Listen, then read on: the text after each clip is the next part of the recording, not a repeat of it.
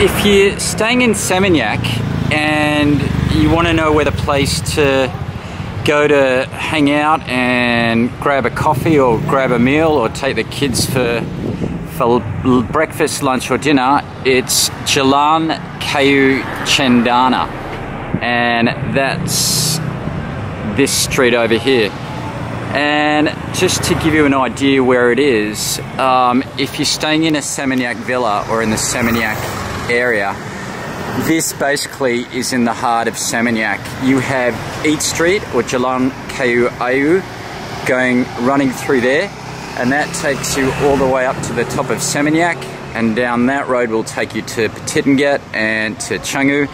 But this here is really the epicenter of what's going on in Seminyak.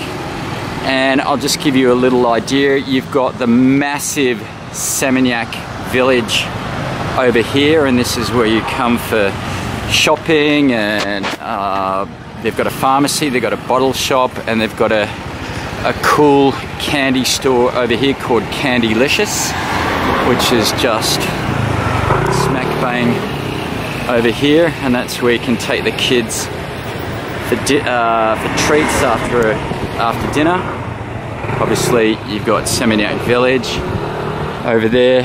You've got Monsieur Spoon, a really famous coffee shop, and then the super popular Sisterfield's Cafe, which is right over there, and that's where everyone goes. So look, if you're staying in Seminyak and you want to go shopping or you want to go to dinner, definitely make your way here to Jalan Kayu Aya or Eat Street, which is over there, or Jalan Cendana, which is this street here. It's a little bit quiet now, as you can imagine. It is COVID period, but when borders open and when things get back to normal, this place is simply pumping. So oh yeah, I forgot to show you a whole nother area just over here. To my right